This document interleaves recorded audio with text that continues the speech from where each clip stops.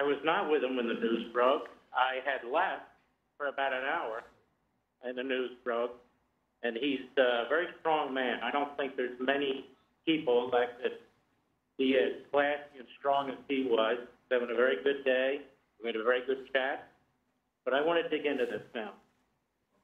Every Republican in the country, every conservative in the country, I don't care what kind of conservative you are, we must circle the wagons and defeat the Democrat Party, their DAs in Manhattan, Atlanta, their special counsel in Washington, these cases that they're bringing in Democrat cities with Democrat grand juries, with Democrat judges, with Democrat juries. This is a battle where the Democrat Party has now dragged the country into tyranny. That is what they've done. They want to change the election rules so they can't lose. The borders are wide open. They don't enforce the law. They want to pack the Supreme Court. They want to pack the Senate. They've gone after Trump on the Emoluments Clause. They've gone after him on everything they possibly can. Now they want to decide who the Republican nominee for president will be. The Democrat Party is the party of profit. It's the party of Stalin. It doesn't believe that babies that are born should be protected after they're born, that it's a choice.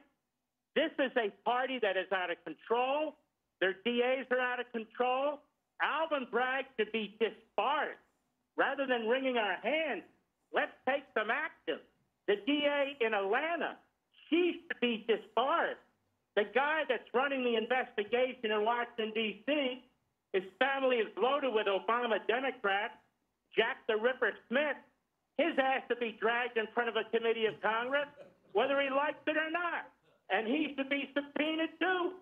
It's time for the Republican Party to understand that this is a war on the party. It is a war on conservatism and MAGA.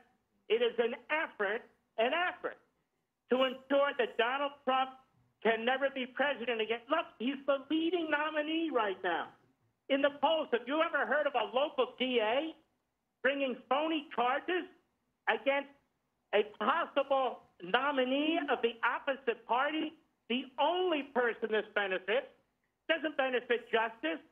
It benefits Joe Biden. That's it.